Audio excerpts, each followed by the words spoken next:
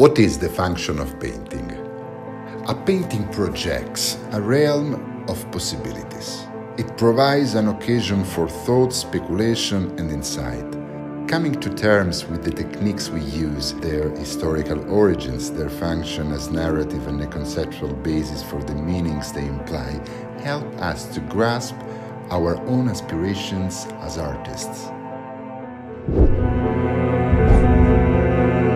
The International Center for the Study of Painting is proud to host its third annual workshop in the beautiful city of Orvieto. The students are coming here expecting probably to make a couple of paintings that they can bring back home and be proud about it, which is understandable. It is actually part of the program.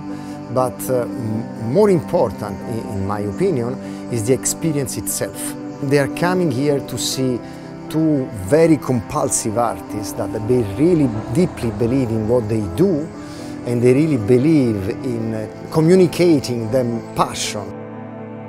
We have attracted painters of all ages from all over the world to participate in a deep investigation of what painting can be.